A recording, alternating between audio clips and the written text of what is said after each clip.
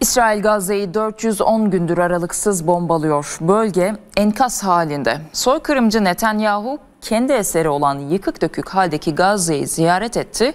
Kurtarılan her İsrailli esir için 5 milyon dolar ödül vereceğiz dedi.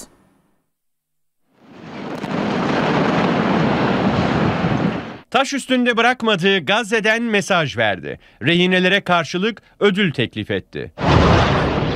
İsrail'in bombardımanı altındaki Gazze'de durum içler acısı. Bölge enkaz halinde. Bir tane bile sağlam bina yok.